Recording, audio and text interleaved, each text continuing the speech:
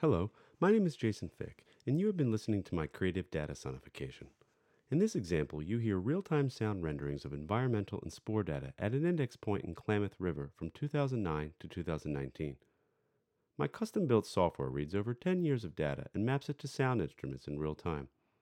The data we are using includes water flow, temperature, and waterborne spore densities.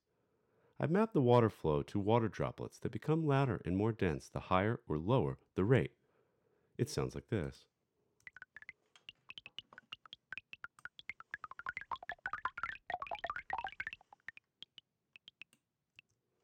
I've mapped temperature to an electronically generated synthetic sound that increases in frequency as the temperature increases.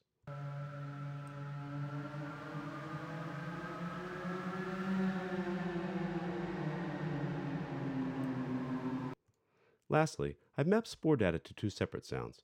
One is a pulsating synthetic sound that increases in volume and speed as the spore level increases.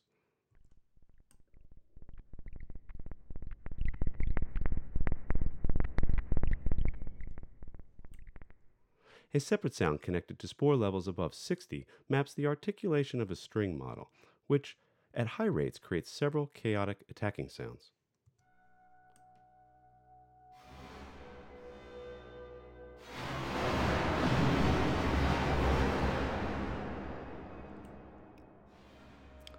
The interface you were looking at shows time-elapsed, date, season, real-time graphs for flow, temperature, and spore that document the history of the last 100 data points, amplitude meters for each individual sound, and detailed spore graph that tracks the position of the sequence in real time.